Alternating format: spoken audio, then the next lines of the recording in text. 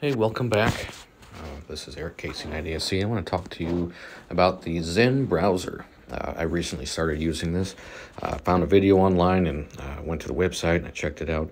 And it's my preferred browser at the moment. I currently was using, well, not currently, but I was using Chrome and I was using Firefox. And this one's actually Firefox based, but I want to show you the website. So Zen browser, you have, just like when you run the browser on your device, you have your daytime mode, and then you have your nighttime mode. Right, so that's what they have set up on their website, so you can see what the browser looks like. But if you scroll down, you can see there's a thumbnail of what it looks like. You'll see that it is a community-driven project.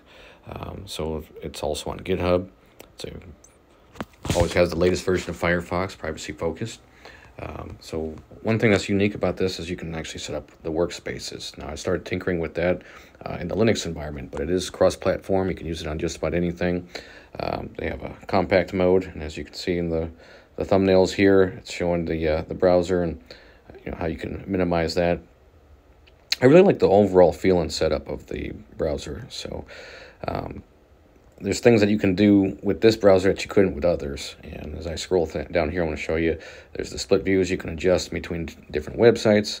It's got a neat little sidebar. So just thought that would be something to check out, something worth giving it a try. So far, I have absolutely no complaints. The Zen browser has been very good to me. I like the way that it's set up. I like the dark mode. I think it looks real clean, super customizable. You can change the color of the fonts, etc.